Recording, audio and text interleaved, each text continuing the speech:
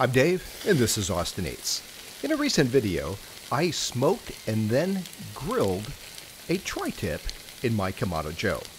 I've had a couple of viewers ask me what I like to do with leftover tri-tip. So, I thought I'd put together a video and show you 3 very easy recipes that you can make with leftover tri-tip. They're easy, and they're right here on Austin Eats.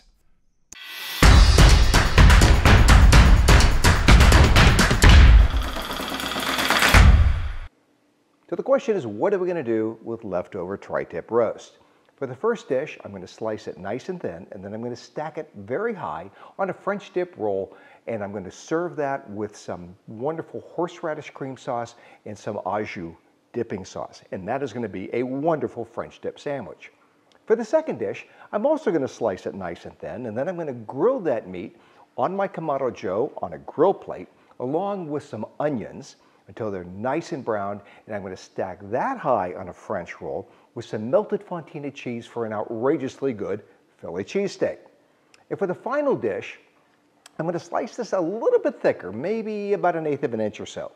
And that is going to be grilled, again on the Kamado Joe grill plate, along with some red and yellow bell peppers and some sliced Poblano peppers and some onions, of course. And that is going to be served up as some wonderful beef fajitas with some fresh flour tortillas. So, let's get cooking.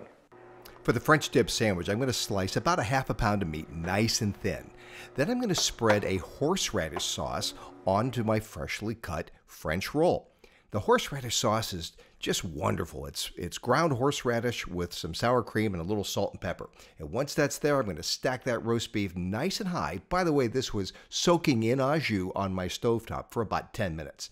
And then I'm going to simply cut this up and serve it with the Au Jus. It just doesn't get better than a French dip sandwich. And it was absolutely delicious. Next up is the Philly cheesesteak sandwich. So first I'm going to slice a whole bunch of onion, and then I'm going to grill that in my Kamado Joe on my Lodge cooking grate. As soon as the onions start to turn brown, I'm going to add my chopped meat. So here I just took some more of that finely sliced meat and chopped it up. Threw it on the grill, mix it up, and it cooked, I don't know, in about 5 minutes, maybe less. And then it's time to build the sandwich.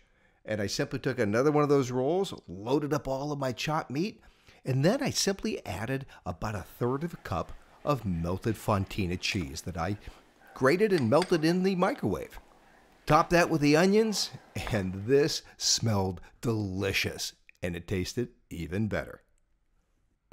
Finally, it's time to make some beef fajitas. So for this, I'm slicing the meat quite a bit thicker, about 1/8 of an inch. And I'm going to grill it with some red, yellow, and green bell peppers and a little bit of poblano pepper that I sliced very thin.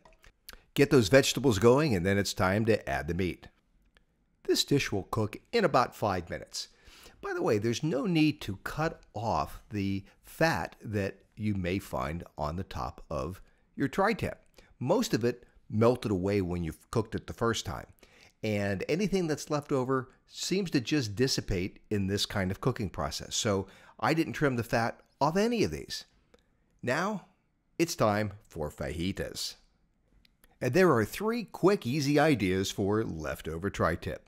Hey, if you liked the video, let me know, and please subscribe. I've got new videos coming out every week. See you next time on Austin Eats.